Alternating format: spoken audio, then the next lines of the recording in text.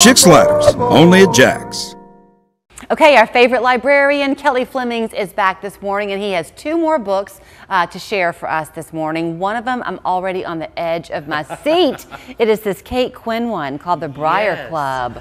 Kate Quinn is one of the premier historic fiction writers of our time. And I don't know if you ever got to read The Rose Code. That was one of her best-selling ones. But the wonderful thing about Kate Quinn is she is very dynamic, but you get to know the people in her books and you walk the lines with them. And with The Briar Club, it's great because it's set in a time period that you don't hear a lot about, the 1950s. So they're dealing with the McCarthy era with the Red Scare and everything going on like that.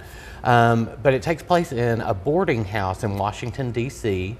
There are these 5 women who live in the boarding house, and they get together once a week to have dinner the day that the landlady leaves, because none of them like the landlady. Okay. And but you get to learn each of their stories and how they blend together and mesh, and each come from a very different walk of life.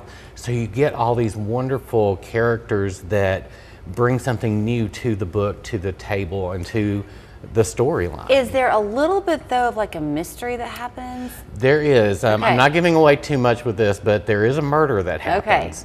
And so it really makes the women decide whose side are they on, who can they trust in the house, because you're dealing with political persecution and misogyny and race issues and everything. So, I mean, we don't want to get into too deep of a dive here, but it is interesting when you mention it being the 1950s. There have been like a lot of just casual conversational references in my life of late when you talk about how complicated these days are, and people will colloquially say, well, let's go back to the 1950s.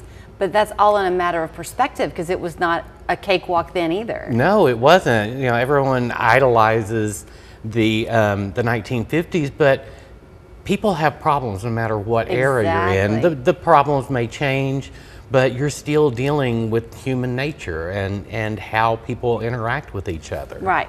So it's a great perspective book, I'm sure. It's a fantastic book. And there's a wonderful thread of humor through the whole thing. So it's not just this heavy, reading. That's important. Isn't it the best when you're reading a book all alone and you catch yourself laughing out loud? I know, because you're like, oh, was that me? Yeah. I don't mind if I do it again. Okay, now this one, The Witching Wind. Yes. That's a middle school grade book. It is. It's a middle grade book by Chattanooga's own Natalie Lloyd. She's a best-selling author. This is her 9th book out. Wow. And she's a library favorite, a favorite across the country. She always blends 3 major things about her writing. Is she always has a sense of hope and a great sense of heart to the book. Her characters are people that you want to get to know and that you'd love to have in your life, even when they're not at their best. And there's always this wonderful sprinkling of magic throughout. And it makes you appreciate the wonders of everyday life. So you called it a middle grade. Middle grades. Middle school and middle grades are a little bit different. Right. Middle grades is about your 4th through 7th grade, as opposed to middle school, which is 6th through 8th. Well, I think though that that's great, because if you have a 7th grader out there, first of all, they can use a little bit of escapism anyway. Exactly. 7th grade's hard. So this is a little bit fantasy in a way, isn't it? It is. It's got a thread of fantasy, but the characters are so based in reality that you know somebody that's gone through something that they've gone through. It also, in the little bit of reading I did on it, seems like a book that is kind of protective of kids, that it's not aging them too quickly. Right. It's not one of those things where there is content that they are going to be forced to deal with something new. Right. Or something that's going to challenge. It will challenge their beliefs, but only in the best possible way. It's like, believe that you can do this. Believe that you do have those abilities. You know, is it intended to be a book that encourages empathy? Oh, definitely. One of the characters, Roxy, she has an accident and she deals with a lot of bullying in schools. Yes. So the wonderful thing about it is she escapes it to a point, but she still has to deal with the concept of bullying in her life. And she comes out stronger because of it. It's not an easy path. Bullying never is, from either side. But, you know, the kid who's bullied, it gives them hope. Right. There is an out. Well, and it's like a mirror then for a young person to read, because something in that book is going to be relatable in their life. Whether they catch the character doing what they themselves are doing and they want to change it, or it's what's happening to them and they learn how to stand strong against it. Exactly. It's a great thing. How lucky are we to have her right here in Chattanooga? And she's absolutely phenomenal. In fact, this book just came out, and I know it's going to be another bestseller for her. All of her books have been absolutely phenomenal, and she's an exceptional writer, but she's an exceptional person too. And anybody that meets her, she lights you up. Really? She is just filled with joy and happiness and hope. Then her books have to be the same Exactly. way. You can't escape that.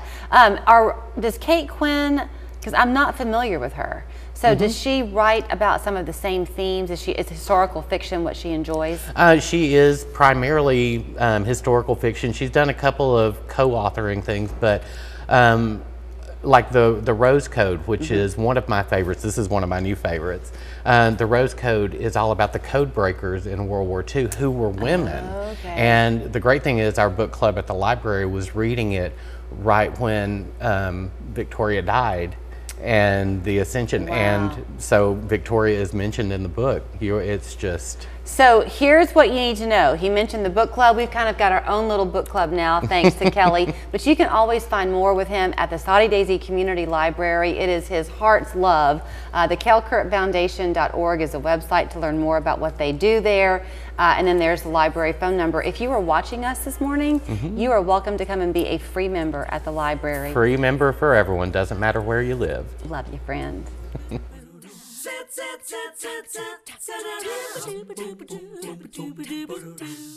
It's Anthony